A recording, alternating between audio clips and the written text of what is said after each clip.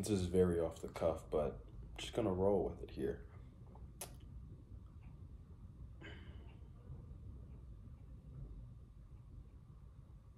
This is very off the cuff, but I'm just gonna roll with it here. A concept that's been on my mind heavily as of late is time and how it's so finite and how we spend so much of our lives doing things that we actually don't want to do, speaking to people we don't want to speak to, holding on to relationships we don't want to hang on to, simply because we feel like we have to, or the sunk cost fallacy, comes into play where you've invested so much time into something that you feel like you need a return on investment from it.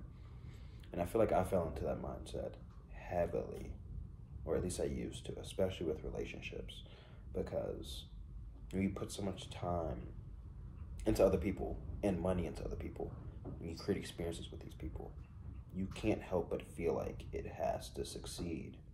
And then when it fails, you feel like you failed to a certain degree.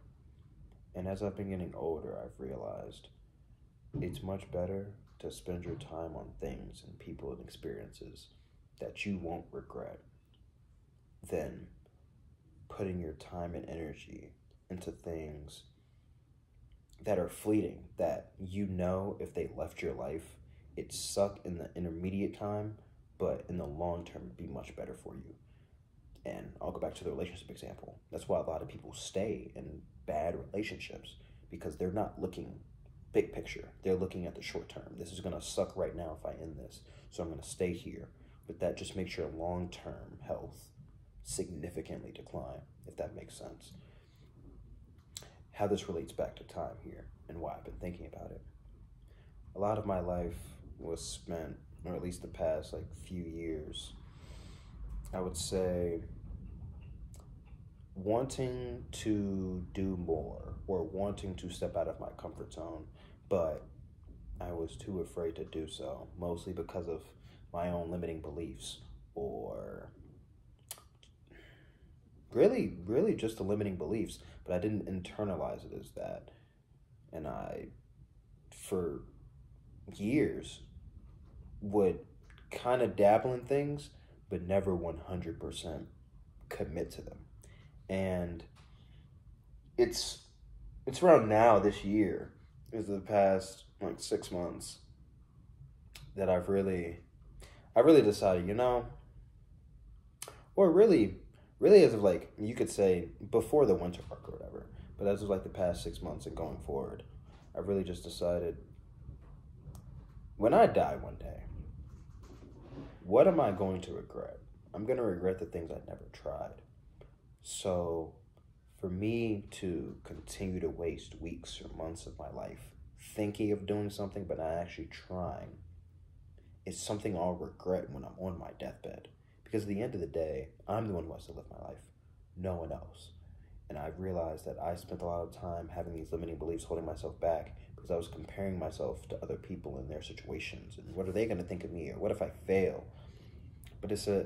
But another way I think about it is, okay, let's say, what if I fail? Cool, I'll fail forward because I've actually tried the thing, and I'm like, okay, this didn't work, but I can pivot here, Or another frame I've been thinking about it as is, look at the people who are successful, right? Some are around my age at 22. Some are younger, some are older. What's the commonality with a lot of these people? They're not inherently special. They're not inherently smarter than me or you. Some people are even, you could say, quote unquote, dumber, but doing it better, to quote Alex Hormozy, right? And as I've been contemplating this, I look around the world and think, if they can do it, why can't I? If these people can just pick something they're passionate about, dive into it and make it succeed, why couldn't I do the same thing? Why did I have all these doubts that, they could do it, but what if I can't? What if I fail? I'm my own limiter. And realizing that has helped me see that time is so much more precious than what we give it credit for.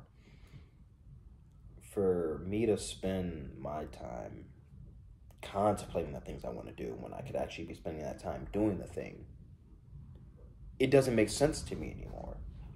And that's why I've decided, I'm going to continue writing every day. I'm going to post every day. I'm just going to do these things that make me uncomfortable, but they're the things I actually want to do because I feel like sharing a message and like showing my own growth, because I feel like when people can see you grow in real time, they know what you say isn't fluff.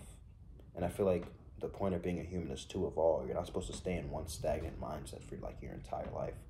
And I'm sorry if this is like all over the place because I'm really doing this off the cuff. But moral of the story here, because our time is so precious, it should be spent doing the things we actually want to do with people we value, with endeavors that will give us meaning, not give meaning to the opinions of the people that we're intaking, you know? Because I feel like a lot of times, or at least for me, a lot of what I've done is just because I feel like it's what I should do because of other people's input. When now I'm thinking, what do I actually want to do? Because at the end of the day, you have to live your life. No one's going to live it for you. Sure, people can give their input. Some might be valid, some might not be. But at the end of the day, you have to make the conscious decisions. You have to take the conscious risks that no one else is going to take for you if you want outsized returns compared to everyone else. Or at least, that's what I've been thinking about as of late.